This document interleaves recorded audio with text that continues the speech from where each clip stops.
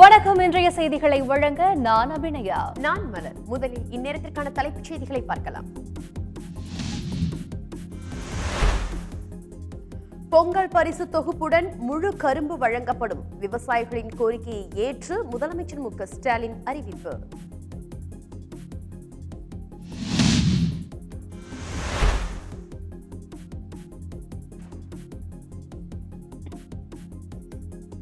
பொங்கல் பரிசில் கரும்பு சேர்க்கப்பட்டதை பட்டாசு வெடித்து கொண்டாடிய விவசாயிகள்.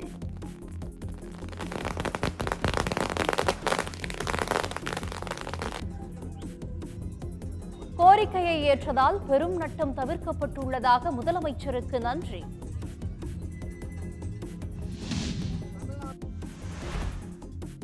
புத்தாண்டு கொண்டாட்டங்களுக்கு கடும் கட்டுப்பாடுகளை விதித்தது காவல்துறை. பாதுகாப்பு பணியில் 1,00,000 பேரை ஈடுபடுத்தவும் முடிவு.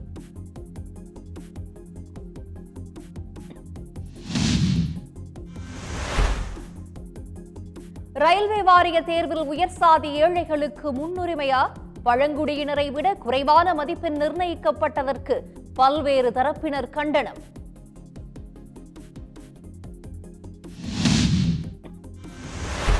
பாஜகவின் குறுகிய எண்ணம் கொண்ட அரசியலுக்கு சரியான மாற்று ராகுல் காந்தி.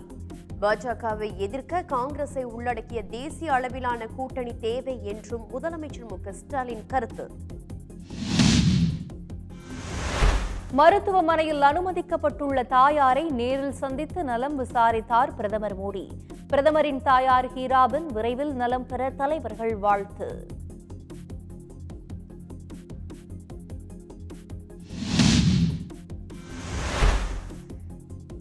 காங்கிரஸ் கட்சியின் 138வது நிறுவன நாள் விழா.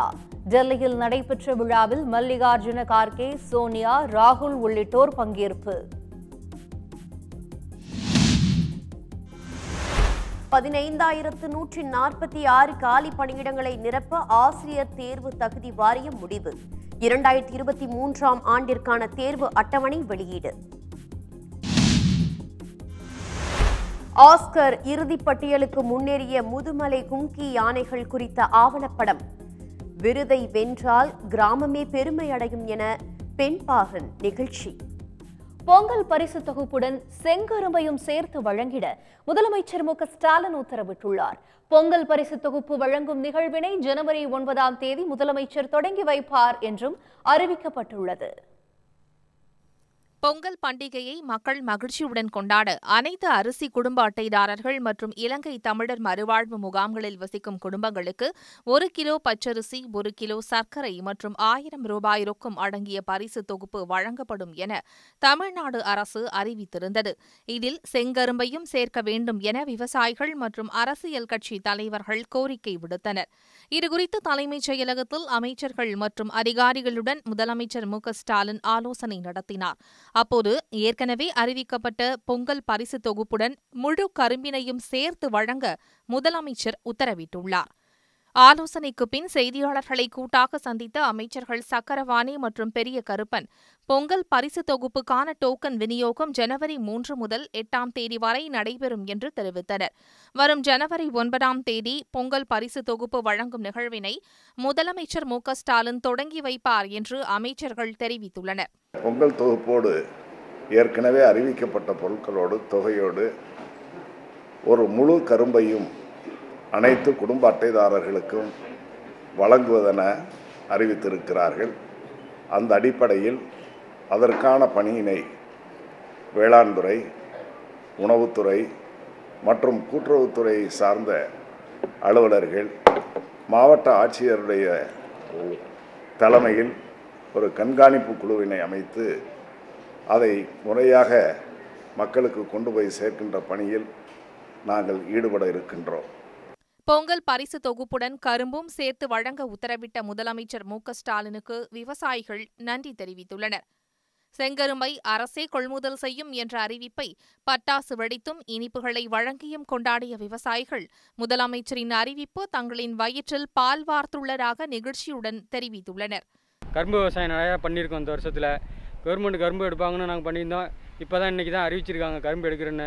முதலமைச்சருக்கு ரொம்ப நன்றி. எங்கள் வயிற்றில் நல்லா பாலை வார்த்தார் முதலமைச்சர் ஐயா. இப்போ ஜனவரி 5லேருந்து இப்போ வெட்ட ஆரம்பிச்சிடுவோம் கரும்பு. இப்போ தயார் நிலையில் இருக்குது எல்லாமே கரும்பு. திருவண்ணாமலை மாவட்டத்தில் தமிழ்நாடு கரும்பு விவசாய சங்கத்தின் சார்பாக மாநில முதலமைச்சருக்கு முதல்ல நன்றி சொல்லிக்கிறேன். என்னென்னா செங்கரும்பு இல்லைன்னு சொல்லிட்டு இப்போ விவசாயிகிட்ட வாங்கி கொடுக்குறதுன்னு அறிவிக்கிறாரு. அதுக்கே ஒரு பெரிய நன்றி சொல்லணும். தமிழ்நாட்டில் 2,19,00,000 குடும்ப அட்டைதாரர்களுக்கு பொங்கல் பரிசு தொகுப்பு வழங்கப்பட உள்ளது. பொங்கல் பரிசு தொகுப்பில் கரும்பும் சேர்க்கப்பட்டுள்ளதால் அரசுக்கு கூடுதலாக 71 கோடி செலவாகும் என அரசு தரப்பில் தெரிவிக்கப்பட்டுள்ளது. ரயில்வே வாரியம் சமீபத்தில் நடத்திய தேர்வில் பட்டியல் பழங்குடியினரை விட உயர் சாதி ஏழைகளுக்கு குறைவான கட் ஆஃப் நிர்ணயம் செய்திருந்த அதிர்ச்சி தகவல் வெளியாகியுள்ளது. ரயில்வே தேர்வு வாரியமானது கடந்த ஆகஸ்ட் முதல் அக்டோபர் மாதம் வரையிலான காலகட்டத்தில் காலியாக உள்ள 1,03,769 இடங்கள் குரூப் டி பணியிடங்களுக்கு தேர்வு நடத்தியது. கணினி வழியில் நடத்தப்பட்ட தேர்வின் முடிவுகள் கடந்த 23ஆம் தேதி வெளியாகின. இதில் பட்டியல் பழங்குடியினரை விட பொருளாதாரத்தில் நலிவடைந்த பிரிவினர் என குறிப்பிடப்படும் உயர்சாதி ஏழைகளுக்கு குறைவான கட் ஆஃப் நிர்ணயிக்கப்பட்டிருந்தது தற்போது வெளிச்சத்துக்கு வந்துள்ளது. கட் ஆஃப் மதிப்பெண்ணை பொறுத்தவரை இதர பிற்படுத்தப்பட்டோருக்கு 55ஆகவும் பட்டியலின பிரிவுக்கு 49.89ஆகவும் பழங்குடியினருக்கு 43.58ஆகவும் நிர்ணயிக்கப்பட்டுள்ளது. ஆனால் இவர்கள் எல்லோரையும் விட குறைவாக பொருளாதாரத்தில் நலிவடைந்த பிரிவில் வரும் உயர்சாதி ஏழைகளுக்கு கட் ஆஃப் மதிப்பெண் 40 என நிர்ணயிக்கப்பட்டுள்ளது அதிர்ச்சியை ஏற்படுத்தியுள்ளது. தேர்வு பெற தேவையான பர்சன்டைல் மதிப்பெண்ணிலும் உயர்சாதி ஏழைகளுக்கு மிக குறைவான மதிப்பெண் நிர்ணயிக்கப்பட்டுள்ளது. இதர பிற்படுத்தப்பட்டோருக்கு 90.84, பட்டியலினத்தவருக்கு 86.46, பழங்குடியினருக்கு 81.4 என நிர்ணயிக்கப்பட்டுள்ள பர்சன்டைல் மதிப்பெண் பொருளாதாரத்தில் நலிவடைந்தோர் பிரிவில் வரும் உயர்சாதி ஏழைகளுக்கு 77.91ஆக நிர்ணயிக்கப்பட்டுள்ளது. பட்டியல் மற்றும் பழங்குடியினரை விட உயர்சாதி ஏழைகளுக்கு குறைவான மதிப்பெண் நிர்ணயம் செய்யப்பட்டிருப்பது சமூக நீதிக்கு எதிரானது என்று கண்டனங்கள் எழுந்துள்ளன. இந்த கட் ஆஃப் மார்க் அவர்களுக்கு மிக குறைவான கட் ஆஃப் மார்க் வைத்து அரிய வகை ஏழைகள் இடபிள்யூஎஸ் என்று சொல்லக்கூடியவர்களுக்கு வைத்திருக்கிறார்கள்.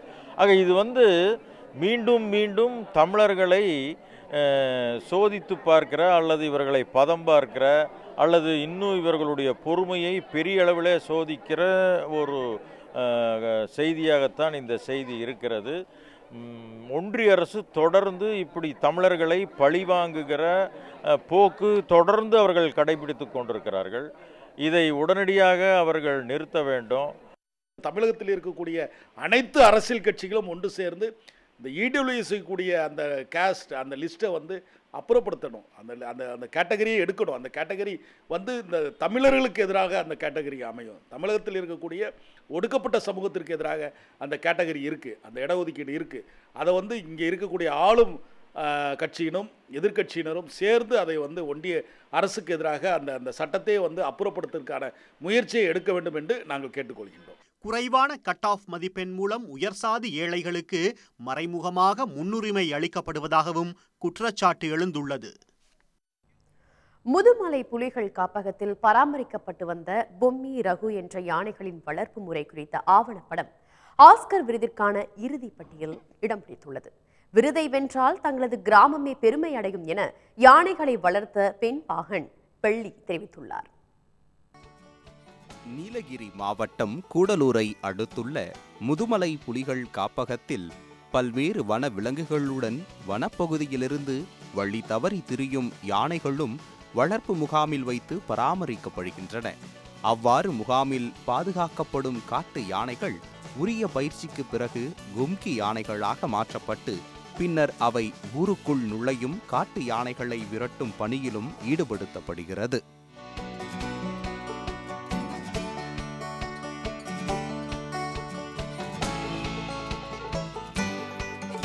அந்த வரிசையில் கிருஷ்ணகிரியில் தாயை பிரிந்து சுற்றித் திரிந்த 11 மாதமே ஆன ரகு என்ற யானை முதுமலை வளர்ப்பு யானைகள் முகாமிற்கு கொண்டு வந்து வளர்க்கப்பட்டு வருகிறது.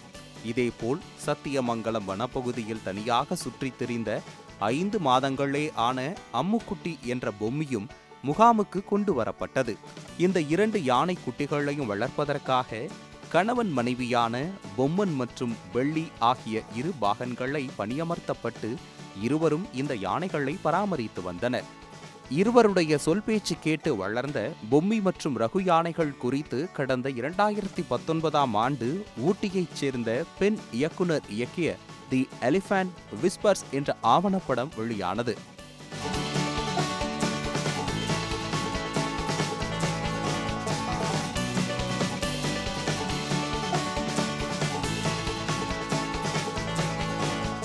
பரவலாக வரவேற்பை பெற்ற இந்த ஆவணப்படம் தற்போது ஆஸ்கர் விருதின் இறுதிப் பட்டியலில் பட்டியலிடப்பட்டுள்ளது. தங்களது குடும்ப உறவுகளைப் போல வளர்ந்த யானைகளை குறித்த ஆவணப்படம் ஆஸ்கர் விருதுக்கு சென்றிருப்பது மகிழ்ச்சியை ஏற்படுத்தி உள்ளதாக பாகன் வெள்ளி தெரிவித்துள்ளார். ரகு வளர்த்து பெருசு பண்ணி வரும்போது பொம்மி வந்துருச்சு. பொம்மியும் வளர்த்த யானைக்குட்டி பால் 2 டைம் கொடுக்கறது, குளிப்பாட்டுறது, அதுக்கு புல்லாரத்து போடுறது, அது படுக்கிற ரூம் கழுவுறது, அது பெட்டு துடைச்சி போடுறது, அந்த மாதிரி பண்ணி நான் இங்கே தங்கி நான் ஒரு 8 மாதம் வரைக்கும் அவங்களுக்கு அங்கேயே தங்கிட்டேன். பெருசாகிற வரைக்கும். பெருசானால் கூட என்னை விட்டு இருக்காது. அவள் கூப்பிட்டா நான் ராத்திரியில் அங்கே தூங்குறது போயிடுவேன். நான் கொடுத்ததா பால் குடிக்க, இல்லை மாதிரி யார் கொடுத்தாலும் குடிக்காது. கோவம் வந்து வேற போயிடும். அதனால் நான் பக்கத்தில் இருந்து 2 குட்டி வளர்த்தேன். முதுமலை காப்பக சட்டத்தின்படி 2 ஆண்டுகளுக்கு மேல் ஒரு கும்கி யானை ஒரே பாகனிடம் வளரக்கூடாது என்பதால் பொம்மியும் ரகுவும் வேறு பாகன்களிடம் ஒப்படைக்கப்பட்டு பராமரிக்கப்படுகிறது. அதேபோல் பாகனான பொம்மனிடம் தற்போது கிருஷ்ணா என்ற கும்கி யானை ஒப்படைக்கப்பட்டுள்ளது. சன் நியூஸ் செய்திகளுக்காக செய்தியாளர் ஆல்வின் சுரேஷ். பாஜகவின் குறுகிய எண்ணம் கொண்ட அரசியலுக்கு சரியான மாற்றுத் தலைவராக ராகுல் காந்தி விளங்குகிறார் என்று முதலமைச்சர் மு க ஸ்டாலின் தெரிவித்துள்ளார். 2024 நாடாளுமன்ற தேர்தலில் பாஜகவை எதிர்க்க காங்கிரஸை உள்ளடக்கிய தேசிய அளவிலான கூட்டணி தேவை என்றும் அவர் கூறியுள்ளார். பிடிஐ செய்தி நிறுவனத்திற்கு முதலமைச்சர் மு க ஸ்டாலின் அளித்துள்ள பேட்டியில் ராகுல் காந்தியின் இந்திய ஒற்றுமை நடைபயணம் மக்களிடம் பெரும் தாக்கத்தை ஏற்படுத்தி இருப்பதாக பாராட்டு தெரிவித்துள்ளார். மத வெறுப்பு அரசியலை ராகுல் காந்தி கடுமையாக எதிர்த்து வருவதாக மு க ஸ்டாலின் கூறியுள்ளார். பாஜகவின் குறுகிய எண்ணம் கொண்ட அரசியலுக்கு மாற்றுத் தலைவராக ராகுல் காந்தி விளங்குவதாக அவர் தெரிவித்துள்ளார். காங்கிரஸ் கட்சி தேசிய அளவில் முக்கியத்துவத்தை இழக்கவில்லை என்றும் அக்கட்சி எழுச்சி பெற்று நாட்டின் தேவைக்கு ஏற்ப சரியான பாதைக்கு திரும்பியுள்ளதாகவும் மு க ஸ்டாலின் கூறியுள்ளார். காங்கிரஸ் கட்சியை பலப்படுத்தும் சோனியா காந்தியின் முயற்சிகளுக்கு பலன் கிடைத்துள்ளதாக அவர் தெரிவித்துள்ளார். நாட்டின் அரசியலமைப்பு அதிகாரம் பெற்ற அமைப்புகளை காக்க வேண்டுமெனில் காங்கிரஸை உள்ளடக்கிய தேசிய அளவிலான கூட்டணி தேவைப்படுவதாக மு க ஸ்டாலின் கூறியுள்ளார். இதனிடையே ராகுல் காந்தியை பாராட்டிய முதலமைச்சர் மு க ஸ்டாலினுக்கு தமிழ்நாடு காங்கிரஸ் கமிட்டி தலைவர் KS அழகிரி நன்றி தெரிவித்துள்ளார். அவர் வெளியிட்டுள்ள அறிக்கையில் காங்கிரஸ் கட்சி தேசிய அளவில் முக்கியத்துவத்தை இழந்துவிடவில்லை என்று மு க ஸ்டாலின் கூறியதை சுட்டிக்காட்டியுள்ளார். மேலும் 2024ஆம் ஆண்டு நாடாளுமன்ற தேர்தலில் பாஜகவை எதிர்கொள்ள காங்கிரஸ் கட்சியை உள்ளடக்கிய தேசிய கூட்டணியை உருவாக்குவது அவசியம் என்று மு க ஸ்டாலின் கூறியதையும் KS அழகிரி குறிப்பிட்டுள்ளார். மு க ஸ்டாலின் கருத்து மதச்சார்பற்ற ஜனநாயக சக்திகளுக்கு மிகுந்த நம்பிக்கையை அளிப்பதாக அவர் தெரிவித்துள்ளார். தொடர் விடுமுறை காரணமாக கொடைக்கானலில் சுற்றுலா பயணிகள் குவிந்து வருவதால் கடும் போக்குவரத்து நெரிசல் ஏற்பட்டுள்ளது.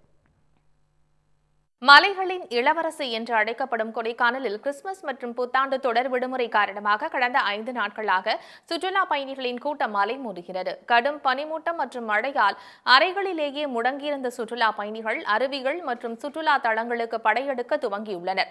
இதனால் வெள்ளி நீர்வீழ்ச்சி, வட்டக்கானல் அருவி உள்ளிட்ட அருவிகளில் சுற்றுலா பயணிகளின் கூட்டம் அலைமோதுகிறது.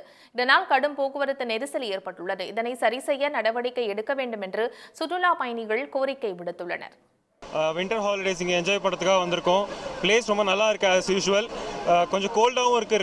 ரெயின்ஸும் பெஞ்சிட்டு இருக்கிறதுனால ரொம்ப கோல்டாக இருக்குது. பட் அதே சமயம் டிராஃபிக் நெரிசல் ரொம்ப ஜாஸ்தியாக இருந்து நாங்கள் மேலே வர்றப்போ ஸோ அதுக்கு ஏதாவது கொஞ்சம் கவர்மெண்ட் ஸ்டெப்ஸ் எடுத்து கொஞ்சம் ரெகுலேட் பண்ணி பண்ணாங்கன்னா எல்லா டூரிஸ்ட் நிறையா பிளேசஸ் கொஞ்சம் ஷார்ட்டர் டைம்லேயும் பார்க்கலாம்.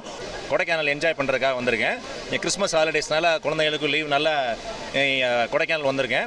இங்கே வந்து falls climates really ஆப்சம் and very enjoyable climate and நல்லா என்ஜாய் பண்ணுறோம். இங்கே வந்து குழந்தைங்களும் ரொம்ப என்ஜாய் பண்ணுறாங்க. இங்கே சில்வர் ஃபால்ஸ் இருக்குது, வட்டக்கனால் ஃபால்ஸ் இருக்குது, லிரில் ஃபால்ஸ் இருக்குது. எல்லா ஃபால்ஸும் பார்த்துட்டோம். Really climate is very super. பள்ளிகளுக்கு விடுமுறை விடப்பட்டுள்ளதால் ராமேஸ்வரம் ராமநாத சுவாமி கோவிலில் ஏராளமான பக்தர்கள் குவிந்துள்ளனர். அவர்கள் நீண்ட வரிசையில் காத்திருந்து சாமி தரிசனம் செய்து வருகின்றனர்.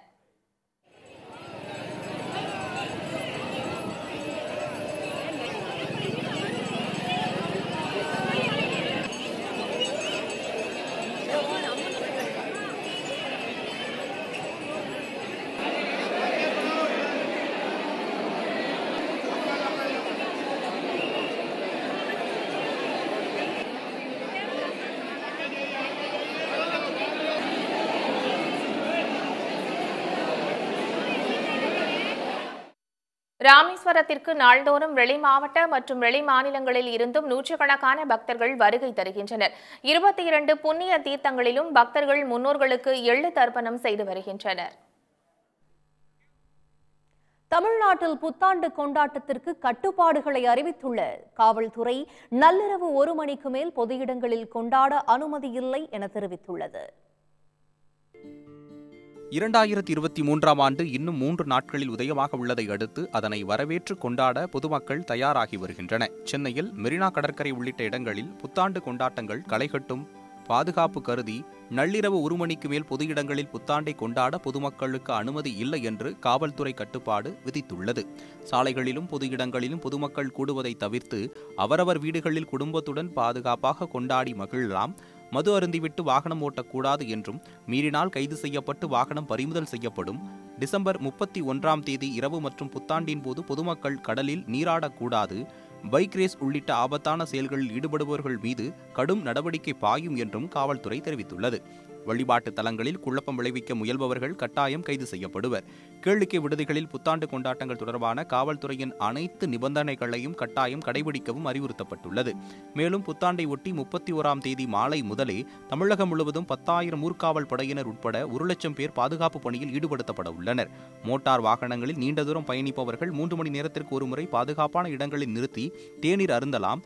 இதற்காக நெடுஞ்சாலைகளில் உள்ள கடைகள் இரவு முழுவதும் திறந்திருக்கும் என்றும் காவல்துறை தரப்பில் தெரிவிக்கப்பட்டுள்ளது.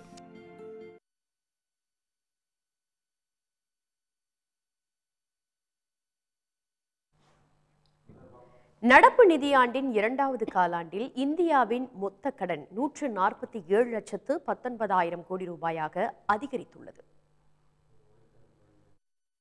நடப்பு 2022-23 நிதியாண்டின் ஜூன் 30ஆம் தேதி வரையிலான முதலாவது காலாண்டில் இந்தியாவின் மொத்த கடன் 145,72,000 கோடி ரூபாயாக இருந்தது. செப்டம்பர் 30ஆம் தேதி வரையிலான 2வது காலாண்டு முடிவில் இந்தியாவின் மொத்த கடன் தொகை 147,19,000 கோடி ரூபாயாக அதிகரித்துள்ளது. அதாவது 3 மாதங்களில் 1,47,000 கோடி ரூபாய் கடன் அதிகரித்துள்ளது. ஒரு காலாண்டிற்கு 1% என்ற கணக்கில் மொத்த கடன் உயர்ந்து வருகிறது. மொத்த கடனில் 2வது காலாண்டு முடிவில் பொது கடன் 89.1% உள்ளதாக ஒன்றிய நிதி அமைச்சகத்தின் பொது கடன் மேலாண்மை தொடர்பான அறிக்கையில் தெரிவிக்கப்பட்டுள்ளது. 2வது காலாண்டில் ஒன்றிய அரசு 4,06,000 கோடி ரூபாயை தேதியிடப்பட்ட அரசாங்க பத்திரங்கள் மூலம் பெற்றுள்ளது. இந்த காலகட்டத்தில் திருப்பி செலுத்தும் தொகை 92,371 கோடி ரூபாயாக இருந்ததாக தரவுகள் தெரிவிக்கின்றன. 2ஆம் காலாண்டில் அரசு பத்திரங்கள் மீதான வருவாய்கள் குறுகிய கால பணவீக்கம் மற்றும் குறைந்த பணப்புழக்கம் நிலவியதாக தெரியவந்துள்ளது. சிலவரி செய்திகளை தற்போது பார்க்கலாம். குஜராத்தில் மருத்துவமனையில் அனுமதிக்கப்பட்டுள்ள தனது தாயாரை சந்தித்து பிரதமர் மோடி உடல்நலம் விசாரித்தார். தாயார் ஹீராபின் உடல்நலக்குறைவு காரணமாக அகமதாபாத்தில் உள்ள UN மேத்தா மருத்துவமனையில் அனுமதிக்கப்பட்டுள்ளார். தற்போது அவருக்கு உடல்நிலை சீராக இருப்பதாக மருத்துவமனை தரப்பில் தெரிவிக்கப்பட்டுள்ளது. இந்த நிலையில் குஜராத் வருகை தந்த மோடி மருத்துவமனையில் அனுமதிக்கப்பட்டுள்ள தனது தாயாரை சந்தித்து உடல்நலம் விசாரித்தார். ஹீராபினுக்கு சிகிச்சை அளித்து வரும் மருத்துவர்கள் அவரது உடல்நிலை பற்றி மோடிக்கு விளக்கம் அளித்தனர்.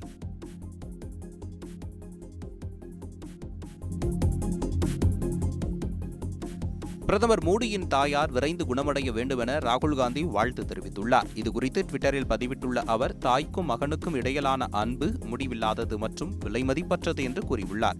காங்கிரஸ் தலைவர் மல்லிகார்ஜுன கார்கேவும் மோடியின் தாயார் விரைவில் குணமடைய இறைவனிடம் வேண்டுவதாக தெரிவித்துள்ளார். இதனிடையே பிரதமர் மோடியின் தாயார் விரைந்து குணமடைய முதலமைச்சர் மு.க.ஸ்டாலின் வாழ்த்து தெரிவித்து தனது ட்விட்டர் பக்கத்தில் பதிவிட்டுள்ளார். அதில் பிரதமரின் தாயார் உடல்நலக்குறைவால் மருத்துவமனையில் அனுமதிக்கப்பட்டதை அறிந்து வேதனையடைந்தேன் என தெரிவித்துள்ளார். நாடாளுமன்ற தேர்தலில் வெற்றி கொள்ள பாஜகவினர் எதையும் செய்ய தயங்க மாட்டார்கள் என்பதால் அதை எதிர்கொள்ள தயாராக இருக்குமாறு திமுகவினருக்கு முதலமைச்சரும் கட்சித் தலைவருமான மு.க.ஸ்டாலின் உத்தரவிட்டுள்ளார். திமுக இளைஞர் அணி, மகளிர் அணி உள்ளிட்ட 23 அணிகளின் நிர்வாகிகளுடன் சென்னை அண்ணா அறிவாலயத்தில் அவர் ஆலோசனை நடத்தினார். அப்போது நாடாளுமன்ற தேர்தலை சந்திப்பது, உறுப்பினர்கள் சேர்க்கை உள்ளிட்டவை குறித்து அணிகளின் நிர்வாகிகளுக்கு அறிவுறுத்திய ஸ்டாலின் பொறுப்பை பெருமையாக மட்டும் கருதாமல் களப்பணியாற்ற வேண்டும் என கேட்டுக் கொண்டார். வேலூர் மாவட்டம் முகுந்தராயபுரம் திருவலம் இடையே உள்ள ரயில்வே மேம்பாலம் பழுது பார்க்கும் பணி நடைபெற்று வருவதால் சென்னையில் காட்பாடி மார்க்கமாக இயக்கப்படும் ரயில்கள் ஜனவரி 3 மற்றும் 4ஆம் தேதிகளில் ரத்து செய்யப்பட்டுள்ளன. மேலும் சில ரயில்கள் விழுப்புரம் மார்க்கமாக திருப்பிவிடப்பட்டுள்ளன.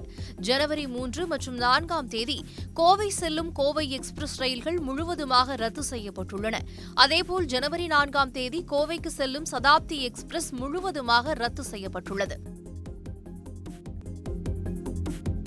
ஈரோட்டில் பொங்கல் பண்டிகையை முன்னிட்டு மாநில அளவிலான கைத்தறி கண்காட்சி தொடங்கியது. இதனை வீட்டு வசதித்துறை அமைச்சர் சு. முத்துசாமி தொடங்கி வைத்தார். வருகிற ஜனவரி 11ஆம் தேதி வரை நடைபெறும் இந்த கண்காட்சியில் சேலம் உள்ளிட்ட 14 மாவட்ட கைத்தறி நெசவாளர் கூட்டுறவு சங்கங்கள், ஈரோடு கோஆப்டெக்ஸ் நிறுவனம் ஆகியன 60 விற்பனை நிலையங்களை அமைத்துள்ளன.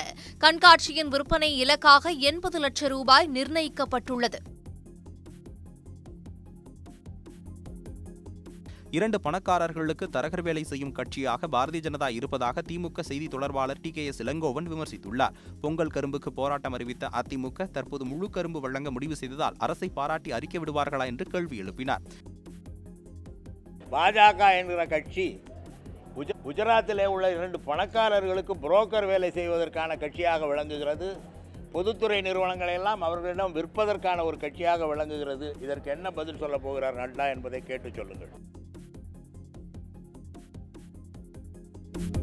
புதுக்கோட்டை மாவட்டத்தில் தீண்டாமை, கொடுமை உள்ளிட்டவை தொடர்பாக எடுக்கப்பட்ட நடவடிக்கைகள் குறித்து நிலை அறிக்கை தாக்கல் செய்யுமாறு மாவட்ட ஆட்சியர் எஸ்.பி.க்கு உயர்நீதிமன்ற மதுரை கிளை உத்தரவிட்டுள்ளது.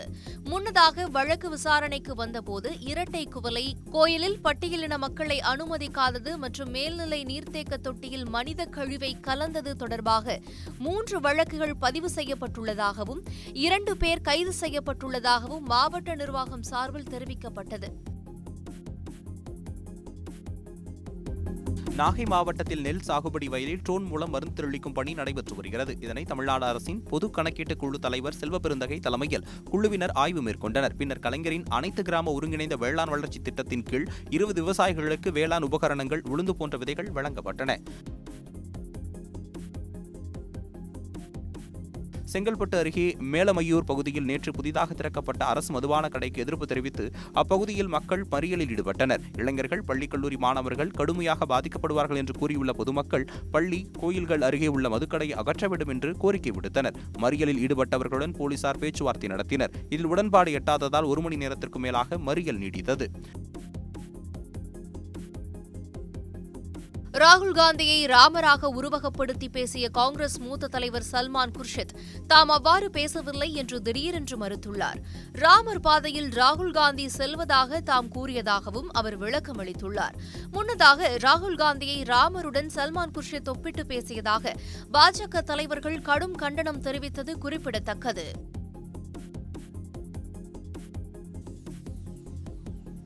இந்திய கிரிக்கெட் அணியின் முன்னாள் கேப்டன் தோனியின் மகளுக்கு தான் கையெழுத்திட்ட ஜெர்சியை மெஸ்ஸி பரிசளித்துள்ளார். சில தினங்களுக்கு முன்பு பிசிசிஐ செயலாளர் ஜேசாவுக்கு தான் கையெழுத்திட்ட அர்ஜென்டினா அணியின் ஜெர்சியை மெஸ்ஸி பரிசளித்தார். அதேபோல தோனியின் மகள் ஜீவாவுக்கும் அவர் ஜெர்சியை பரிசளித்துள்ளார். அந்த ஜெர்சியை அணிந்திருக்கும் புகைப்படத்தை ஜீவா தனது இன்ஸ்டாகிராம் பக்கத்தில் பகிர்ந்துள்ளார். அதில் ஜீவாவுக்காக என மெஸ்ஸி கையெழுத்திட்டுள்ளார். திருப்பூர் மாவட்டம் அவிநாசி பகுதியில் நோய் தாக்குதலுக்கு உள்ளாகி இருக்கும் கால்நடைகளுக்கு உரிய சிகிச்சை அளிக்க வேண்டும் என விவசாயிகள் கோரிக்கை விடுத்துள்ளனர். அவிநாசி ஒன்றியத்தில் உள்ள ராயம்பாளையம், சின்னேரிபாளையம், நடுவச்சேரி, தெக்கலூர், புதுப்பாளையம் உள்ளிட்ட 31 ஊராட்சிகளில் ஏராளமானோர் வாழ்வாதாரத்திற்காக கால்நடைகளை வளர்த்து வருகின்றனர். சமீப காலமாக கறவை மாடுகள் மற்றும் கன்றுக்குட்டிகள் அசுவினி பூச்சி, கோமாரி, அம்மை கொப்பளம் போன்ற நோய்களால் பாதிக்கப்பட்டுள்ளன. மாடுகள் தீவனம் எடுக்காமல், தண்ணீர் குடிக்காமல் சோர்ந்து உள்ளன. நாட்டு வைத்திய முறைகள் பலன் அளிக்காததால் அரசு கால்நடை மருத்துவமனைகளை நாடியுள்ளனர். அங்கும் குணப்படுத்த முடியாத சூழலில் தனியார் மருத்துவமனைகளை தேடி அலைந்து வருகின்றனர். நோய் முற்றி கால்நடைகள் உயிரிழக்கும் பட்சத்தில் தங்களின் வாழ்வாதாரம் பெரிதும் பாதிக்கப்படும் என விவசாயிகள் வேதனை அடைந்துள்ளனர். மாடு ஒரு 5-6 மாடு வச்சு பால் கறந்துட்டு இருக்கிறோம். இப்போது மாட்டுக்கு அம்மா நோய் வந்துருக்குது. ஒருத்தருமே வர்றதில்லை, டாக்டரில் ஒருத்தர் கேட்குறதில்ல. ஒரு 2 நாளைக்கு முன்னாடி ஒருத்தர் கணக்கெடுத்துட்டு போனாங்க, மாடு எவ்வளோ இருக்குது அப்படின்னு கணக்கெடுத்துட்டு போனாங்க. ஆனால் மாட்டுக்கு புண்ணுங்க இருக்குது. ஒரு மருந்து ஒன்றுமே கொண்டு வந்து கொடுக்குறதுல மோளை ஒரு 2-3 வருஷத்துக்கு முன்னாடி இது எடுத்துகிட்டு போனாங்க, இன்ஜெக்ஷன்லாம் போனாங்க, கோமாரி நோய்க்கு தடுப்பு மருந்தெல்லாம் கொடுத்தாங்க. இப்போ இந்த 2 வருஷமாகவே வர்றதை காணோம்.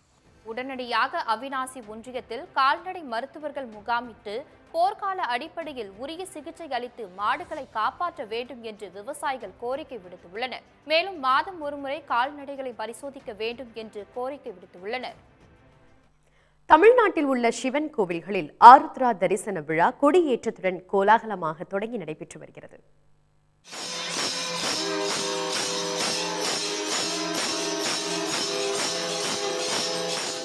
கடலூர் மாவட்டம் சிதம்பரம் நடராசர் கோவிலில் மார்கழி மாத ஆருத்ரா தரிசன விழா கொடியேற்றத்துடன் தொடங்கியது. இதையொட்டி சிறப்பு பூஜைகள் செய்யப்பட்டு கோவிலின் கொடிமரத்தில் வேத மந்திரங்கள் முழங்க ஏற்றப்பட்டது. பின்னர் நடைபெற்ற தீபாராதனை மற்றும் சிறப்பு ஆராதனையில் ஆயிரக்கணக்கான பக்தர்கள் பங்கெடுத்தனர்.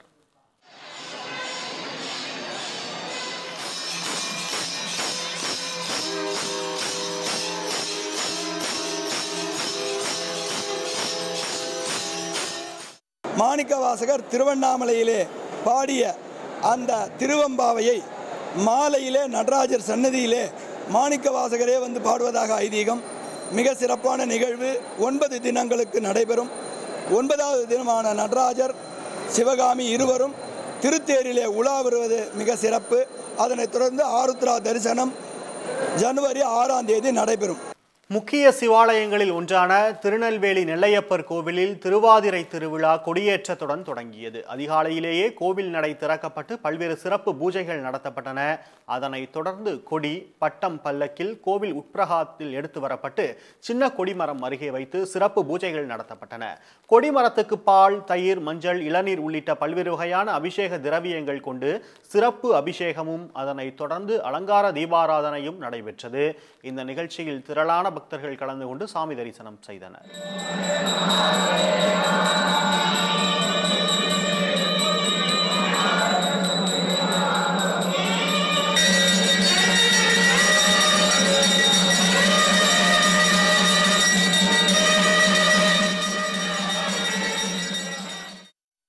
தென்காசி மாவட்டம் திருக்குற்றால நாதசுவாமி கோவிலில் திருவாதிரை திருவிழா கொடியேற்றத்துடன் தொடங்கியுள்ளது. இதில் திரளான பக்தர்கள் கலந்து கொண்டு சாமி தரிசனம் செய்தனர். விழாவின் முக்கிய நிகழ்வான திருத்தேரோட்டம் ஜனவரி 1 தேதி நடைபெறுகிறது.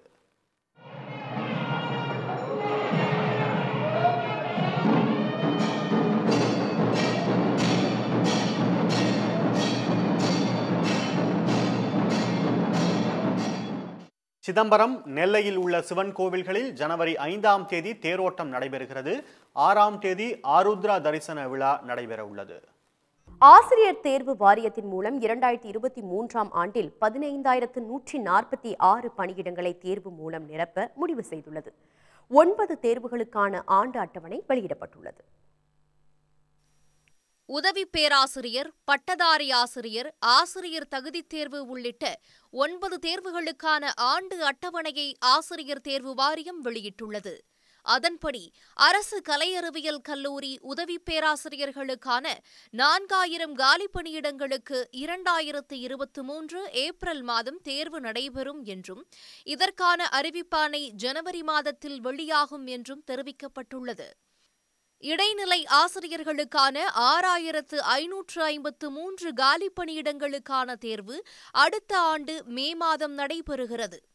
பட்டதாரி ஆசிரியர்களுக்கான 3587 காலி பணியிடங்களுக்கு ஜூன் மாதமும், அரசு பாலிடெக்னிக் கல்லூரிகளில் காலியாக உள்ள 493 விரிவுரையாளர் பணியிடங்களுக்கு ஆகஸ்டிலும் தேர்வு நடைபெறுகிறது.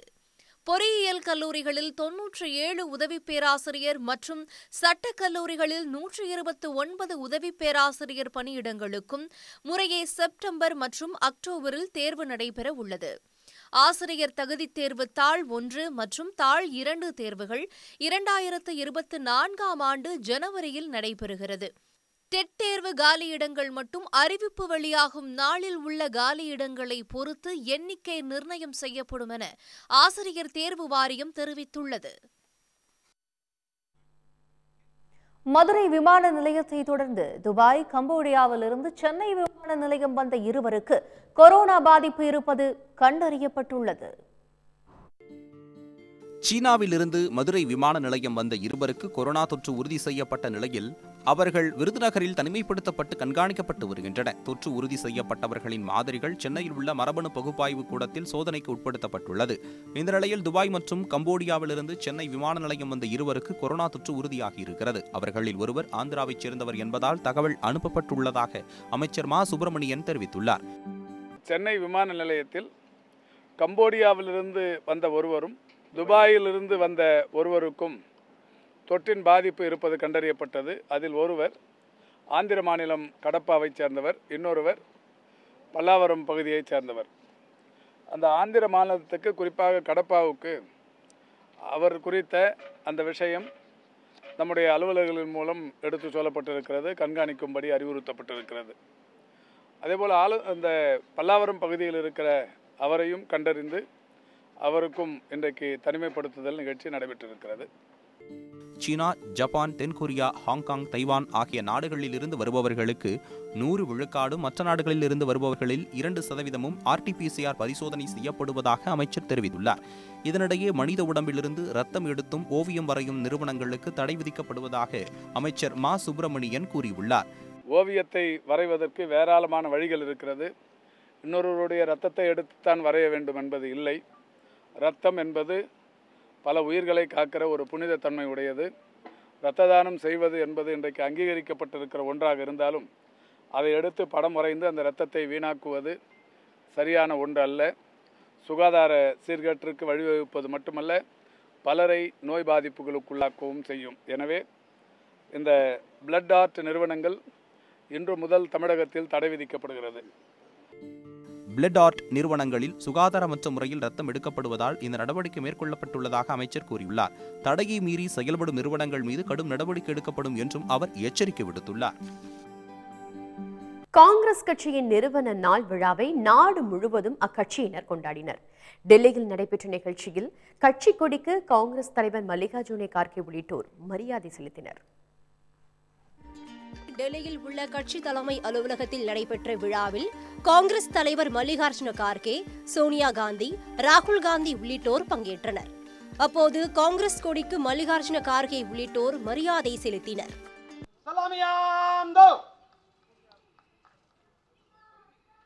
जैसे थे ध्वज गीत शुरू करेंगे.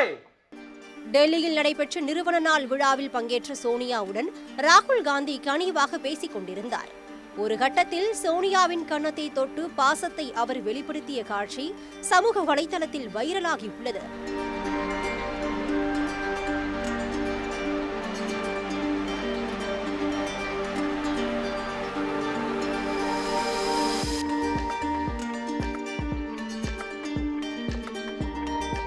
டெல்லி மட்டுமல்லாமல் நாட்டின் பல்வேறு மாநிலங்களில் காங்கிரஸ் கட்சியின் நிறுவன நாள் விழா நடைபெற்றது. சென்னை சத்தியமூர்த்தி பவனில் நடைபெற்ற விழாவில் 150 அடி உயர கொடிக்கம்பத்தில் காங்கிரஸ் கொடியை அக்கட்சியின் மாநில தலைவர் KS அழகிரி ஏற்றி வைத்தார். தொடர்ந்து சத்தியமூர்த்தி பவனில் அமைக்கப்பட்டுள்ள முன்னாள் அமைச்சர் கக்கனின் சிலையை அவர் திறந்து வைத்தார். தொடர்ந்து செய்தியாளரிடம் பேசிய அழகிரி, நாடாளுமன்ற தேர்தலில் அதிமுகவின் எந்த அணியுடன் கூட்டணி என தெரியாமல் உள்ள பாஜகவும் அதன் தலைவர் JP நட்டாவும் திமுக காங்கிரஸ் கட்சிகளை விமர்சித்து வருவதாக தெரிவித்தார். பாரதிய ஜனதா இன்னைக்கு தமிழ்நாட்டில் எந்த அணியில இருக்கு, உங்களுடைய கூட்டணி எது, அந்த கூட்டணிக்கு நீங்க தலைமை தாங்குறீங்களா அல்லது வேற யாராவது தலைமை தாங்குறாங்களா? அதிமுகவில் 2 பிரிவு இருக்கு, எந்த பிரிவோட நீங்க இருக்கிறீங்க? இதையெல்லாம் தெளிவுபடுத்தவே தயாராக இல்லாத நட்டா 2024 தேர்தலை பற்றி பேசுவதும் அதை பற்றி கனவு காணுவதும் ஏதோ இரவுல சூரிய வெளியை பார்ப்பது போன்று அவர் பேசிக் கொண்டிருக்கிறார். சிறுபிள்ளைத்தனமாக இருக்கிறது என்பதை நினைவுபடுத்துகிறார். இதனிடையே இந்திய ஒற்றுமை நடைபயணத்தின் போது ராகுல் காந்திக்கு உரிய பாதுகாப்பு வழங்க வேண்டும் என ஒன்றிய உள்துறை அமைச்சர் அமித்ஷாவுக்கு காங்கிரஸ் கடிதம் எழுதியுள்ளது. அக்கட்சியின் பொதுச் செயலாளர் KC வேணுகோபால் எழுதியுள்ள கடிதத்தில், நடைபயணம் டெல்லிக்குள் நுழைந்தது முதல் ராகுல் காந்தியின் பாதுகாப்பில் குளறுபடிகள் நடந்து வருவதாக குறிப்பிட்டுள்ளார். அடுத்த மாதம் 3ஆம் தேதி தொடங்க உள்ள அடுத்த கட்ட நடைபயணம் பஞ்சாப் மற்றும் காஷ்மீரில் நடைபெற உள்ளதாக குறிப்பிட்ட வேணுகோபால், பதற்றம் நிறைந்த அந்த பகுதிகளில் ராகுல் காந்தி மற்றும் காங்கிரஸ் கட்சியினருக்கு உரிய பாதுகாப்பு வழங்குவதை ஒன்றிய அரசு உறுதி செய்ய வேண்டும் என்று வலியுறுத்தியுள்ளார். நீலகிரி வரையாடுகளை பாதுகாக்க இந்தியாவிலேயே முதன்முறையாக நீலகிரி வரையாடு திட்டத்தை தமிழ்நாடு அரசு அறிவித்துள்ளது. 2022 முதல் 2027ஆம் ஆண்டு வரை 5 ஆண்டுகளுக்கு செயல்படுத்தப்படும் இந்த திட்டத்திற்காக 25 கோடியே 14 லட்சம் ரூபாய் ஒதுக்கீடு செய்யப்பட்டுள்ளது. தமிழ்நாடு அரசின் மாநில விலங்கான நீலகிரி வரையாடு மேற்கு தொடர்ச்சி மலைகளுக்கே உரிய சிறப்புகளில் ஒன்றாக கருதப்படுகிறது. சிலப்பதிகாரம், சீவக சிந்தாமணி, 14 கணக்கு நூல்கள் என பல இலக்கியங்களில் வரையாடு குறித்த குறிப்புகள் இடம்பெற்றுள்ளன. நீலகிரி வரையாடு இனத்தை அழிந்து வரும் உயிரினம் என இயற்கை பாதுகாப்பிற்கான சர்வதேச அமைப்பால் வகைப்படுத்தப்பட்டு வன உயிரின பாதுகாப்பு சட்டத்தின் கீழ் பட்டியலிடப்பட்டு பாதுகாக்கப்பட்டு வருகிறது. உலகளாவிய இயற்கை பாதுகாப்பு நிதியத்தின் 2015ஆம் ஆண்டு அறிக்கையின்படி மேற்கு தொடர்ச்சி மலைப்பகுதிகளில் 3122 வரையாடுகள் இருப்பதாக கணக்கிடப்பட்டுள்ளது. மிக பரந்த அளவில் வாழ்ந்து வந்த இந்த வரையாடு இனம் காட்டுத்தீ, அந்நிய களைச்செடிகளின் ஆக்கிரமிப்பு உள்ளிட்ட பல்வேறு காரணங்களால் தற்போது தமிழ்நாடு மற்றும் கேரளாவிற்குட்பட்ட சில பகுதிகளில் மட்டுமே வாழ்ந்து வருகிறது. இந்த சூழலில் வரையாட்டை பாதுகாக்கும் வகையில் நீலகிரி வரையாடு திட்டத்தை தமிழக அரசு அறிவித்துள்ளது. இந்த திட்டத்தின் கீழ் ஆண்டிற்கு 2 முறை ஒருங்கிணைந்த கணக்கெடுப்பு, டெலிமெட்ரிக் ரேடியோ காலரிங் பொருத்தி தொடர்ந்து பாதுகாத்தல், பழைய வாழ்விடங்களில் மீண்டும் வரையாட்டினை அறிமுகம் செய்வது, நோயால் பாதிக்கப்பட்ட ஆடுகளுக்கு சிகிச்சை அளிப்பது உள்ளிட்ட உத்திகளை கடைபிடித்து நீலகிரி வரையாடுகளை பாதுகாக்க நடவடிக்கை எடுக்கப்பட உள்ளது. ஆண்டுதோறும் அக்டோபர் 7ஆம் தேதி வரையாடு தினமாக அனுசரிக்கவும் முடிவு செய்யப்பட்டுள்ளது. இதன் மூலம் நீலகிரி வரையாடுகள் இனம் அழிவிலிருந்து பாதுகாக்க நடவடிக்கை எடுக்கப்படும் என்றும் நம்பிக்கை தெரிவிக்கப்பட்டுள்ளது. இந்த நீலகிரி வரையாடு திட்டத்தின் மூலம் இவற்றின் உண்மையான வாழ்விடங்கள் மீட்கப்பட்டு அவற்றிற்கு உரிய வாழ்விடங்களில் மீள் அறிமுகம் செய்யப்படும் என்றும் அவை வாழ ஏதுவான சூழல் உருவாக்கி அவற்றின் எண்ணிக்கை பெருக நடவடிக்கை எடுக்கப்படும் என்றும் தமிழ்நாடு அரசு தெரிவித்துள்ளது. புதுச்சேரிக்கு மாநில அந்தஸ்து கோரி அதிமுக முழு அடைப்பு போராட்டத்திற்கு அழைப்பு விடுத்திருந்த போதிலும் பெரும்பாலானோர் ஆதரவு தராததால் கடைகள் வழக்கம் போல் திறக்கப்பட்டிருந்தன. இதனிடையே தமிழக அரசின் பேருந்துகளை அதிமுகவினர் உடைத்ததால் பரபரப்பு ஏற்பட்டது.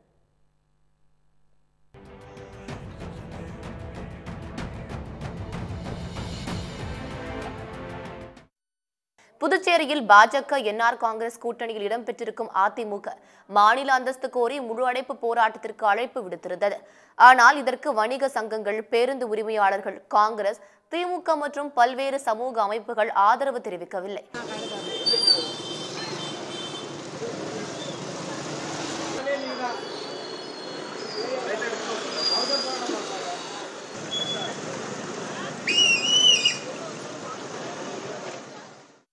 அதிமுக இந்த பந்தை அறிவித்தது மாபெரும் தவறு.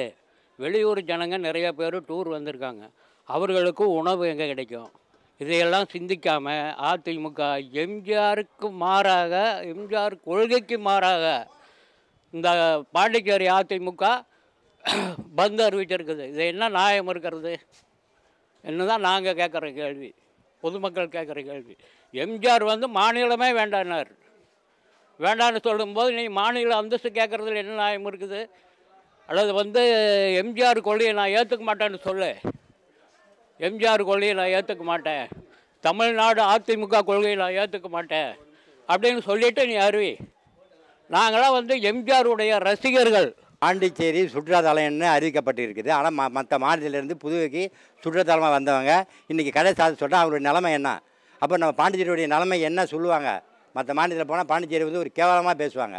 இந்த அறிவிப்பை முன்கூட்டியே அறிவிச்சிருக்கணும், இல்லை மற்ற கட்சி கூட சேர்ந்து அறிவிச்சிருந்தானா இந்த பந்து ஒரு முறையான மாதிரி தான் இருந்திருக்கும். ஆனால் இவங்க எங்கள் ஜனங்களை அலைய விடுறாங்களே தவிர ஒரு பந்தை ஒழுங்கான முறையில் நடத்தலை.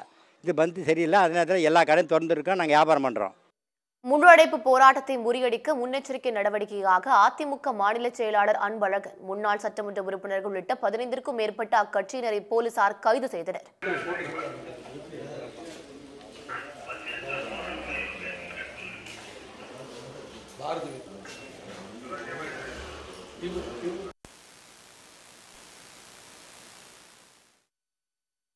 மணக்குள விநாயகர் கோவில் அருகே பயணிகளை ஏற்றிச் சென்ற டெம்போ வாகனத்தின் கண்ணாடியை அடித்து நொறுக்கிய அதிமுகவினர் பொதுமக்களுக்கு மிரட்டல் விடுத்தனர்.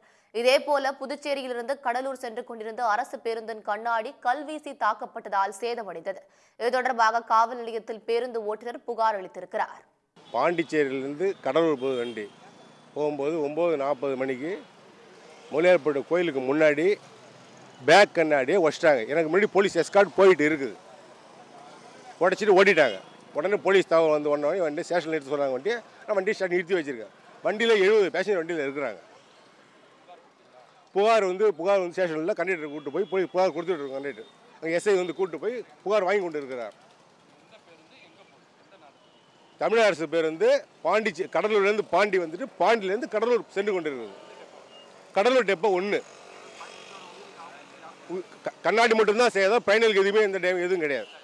முழு அடைப்பு போராட்டம் என தெரிந்ததும் கடலூரிலிருந்து இன்று காலை புதுச்சேரிக்கு பேருந்துகள் இயக்கப்படவில்லை. இதனால் அலுவலகம், பள்ளி, கல்லூரி செல்வோரும் போதிய வாகன வசதியின்றி அவதிக்குள்ளாகினர். பேருந்து நிலையத்தில் மக்கள் கூட்டம் அலைமோதியது. உடனுக்குடன் செய்திகளை தெரிந்து கொள்ள சன் நியூஸ் பெல் ஐகானை கிளிக் பண்ணுங்க.